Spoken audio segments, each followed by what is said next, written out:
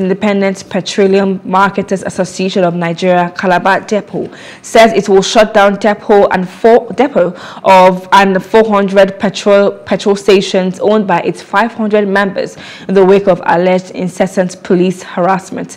The 500 members in I.P.M.A.N Calabar depot are drawn from Makurdi, Cross River and Akwa Ibom states and are members of the eastern zone of the association.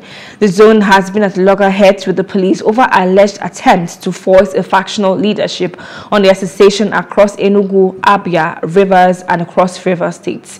In a statement issued in September, the national president of the association, Sanusi Fari, had condemned the alleged incessant attacks by the police at their secretariats in Port Harcourt, Abia, Calabar, Enugu and Makurdi depot and directed its members to withdraw their services immediately from all loading depots if police harassment continued.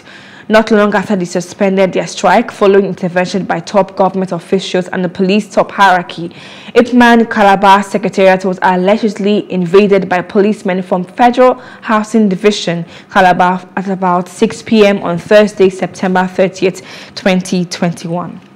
Hello, hope you enjoyed the news. Please do subscribe to our YouTube channel and don't forget to hit the notification button so you get notified about fresh news updates.